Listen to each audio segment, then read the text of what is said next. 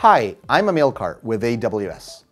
With AWS, you have the flexibility to run SQL Server in a number of different ways. Whether it's as a fully managed service like Relational Database Services, RDS, or having the ability to configure every Windows or SQL setting when you deploy it on EC2.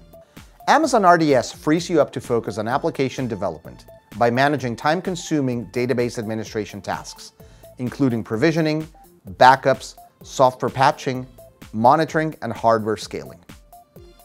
Amazon RDS supports multi-availability zones, providing increased availability, data durability, and fault tolerance for database instances.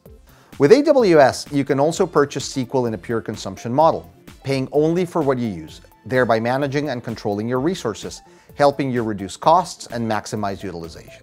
If you have more predictable and stable applications, you can purchase reserved capacity and benefit from significant discounts. AWS also gives you flexibility to decide how you want to purchase your Microsoft licenses. You can buy directly from AWS, either through EC2 with SQL, RDS, or AWS Marketplace, or you can bring your own from your existing Microsoft agreements.